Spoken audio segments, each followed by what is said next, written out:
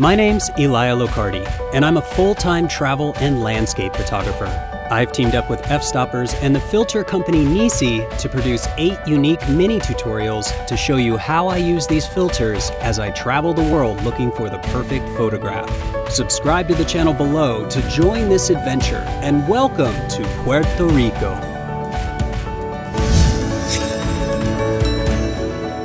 Throughout this series, Nisi and Fstoppers are giving away over $600 worth of filters and tutorials.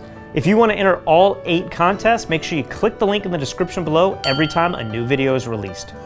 In this first episode, I want to walk you through the basics of each one of these filters, how to use them, and how you can apply them to your style of photography. We have a few different shapes and sizes here: square, rectangular, and circular. If you're new to photography and new to long exposure, you may be mostly familiar with these circular filters. Now, these are solid neutral density filters, and these circular ones basically screw right on to the front of the camera. A useful tip to avoid having to buy too many of these circular filters is to just buy one at the largest size, which in this case, my largest one is an 82mm thread, and then instead of buying different sizes, buy different adapter rings instead. That way you can use one filter with every lens. These are all solid neutral density filters ranging from 3 stops, 6 stops, 10 stops, all the way up to 15 stops. And it gives us the ability to really drag that shutter, increase that shutter speed to get soft and silky water, streaky clouds,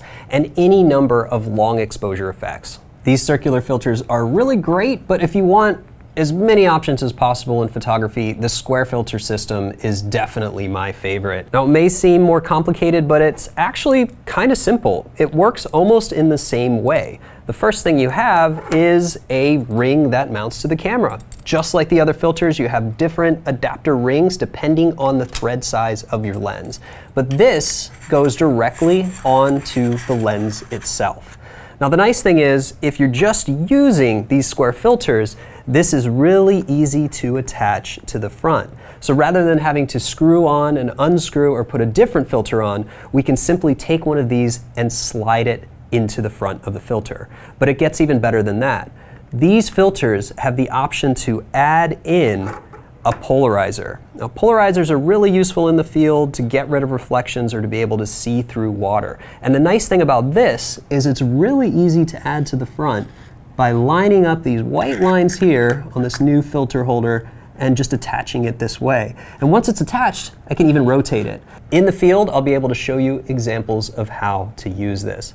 Once this is mounted, you can put this back on top and then select the amount of neutral density you want to use. Now, that's where these square filters come in. As you can see, these are solid filters, so they're the same as the round in the intensity. So 3, 6, 10, all the way up to 15, and these slide right in to the front of this filter system. And there are 3 different slots that we can use to even stack different filters on top of each other.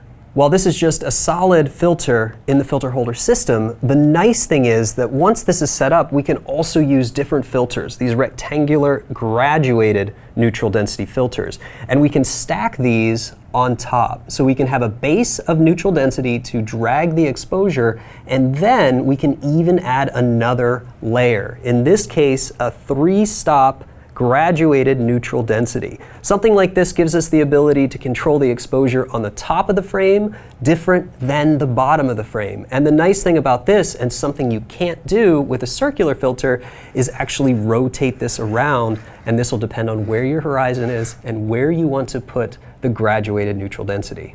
This filter right here, the blue one, is one that I've actually never used in the field. It's called the Natural Night filter. When we shoot cityscapes at night, it's really hard to get that balance of color. We have a lot of artificial light and we have a dark sky. So this filter is supposed to filter some of that light and give us more variations in tones. In addition to all of these filters, I also have 3 filters that I'm pretty excited to use. These are different intensities of the black mist effect filter. These are pretty cool for photography, but what I'm really excited about is using these for video. We should be able to get a really nice misty sort of cinematic look. I also have a couple filters that are more specialty filters. I just want to point out that you can buy almost any filter combination out there. This is a 6-stop neutral density with a polarizer built in. So it's kind of cool, but very specific, and it comes in a screw-on version, so it's kind of nice in a video situation. And speaking of filters that are great for video production, they also make variable ND filters. So when you put this on the front of the camera,